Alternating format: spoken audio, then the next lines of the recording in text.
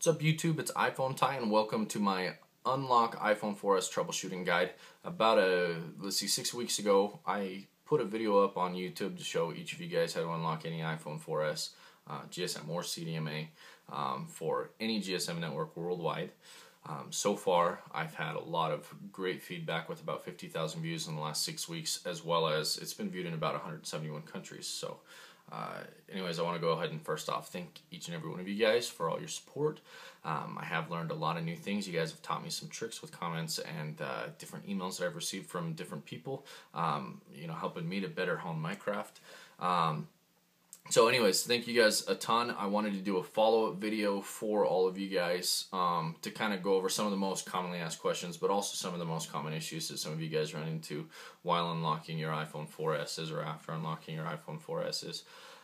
So we're going to go over them. You don't have to watch the whole video in order to find your specific issue. I have, if you take a look down in the description, I have itemized the description of each issue that we'll be addressing, and then also the time in which it starts in the video. So if you just go ahead and click the time next to it, or if you scroll forward to the time which it says with the corresponding issue description, you will find you'll be able to just go straight forward to whatever issue you have.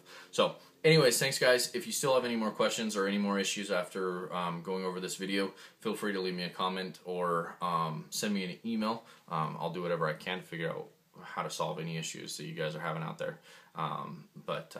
Anyways, thanks guys. Don't forget to subscribe.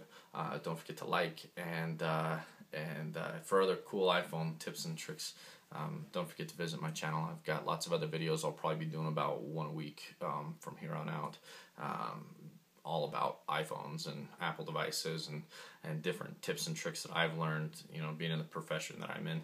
I've learned a lot of cool things, so I'll be sharing all that stuff with you guys.